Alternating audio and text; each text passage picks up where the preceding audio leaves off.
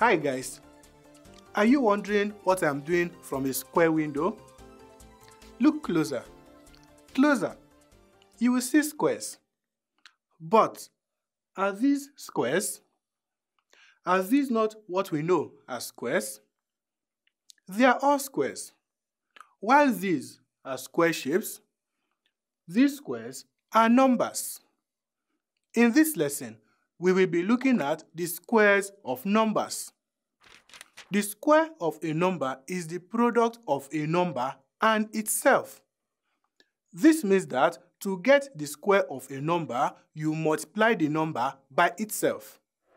The square of the number is represented with a small number 2 on the top of the number.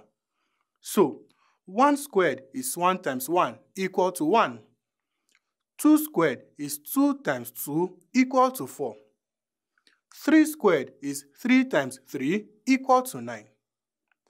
Can you tell me what 4 squared is? It is 4 times 4 equal to 16. The square of a whole number is called a perfect square.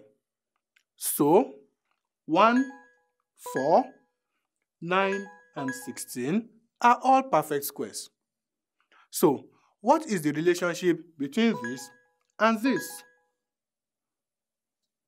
We know that both are called squares, but what may be the relationship between them? It is because the square of a whole number can be arranged to fill up a square. We have 3 squared, which is 9. 9 items, say cookies, can be arranged to fill up a square. Let's try 5 squared. 5 squared is 25. 25 cookies can be arranged to fill up a square. Can 12 cookies be arranged to fill up a square? Let's try arranging it. No, it will not form a perfect square. Let's try another way. It still does not form a perfect square. So 12 is not a perfect square.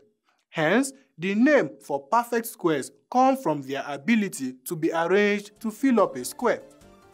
So in this lesson, we have seen that the square of a number is the product of the number multiplying itself.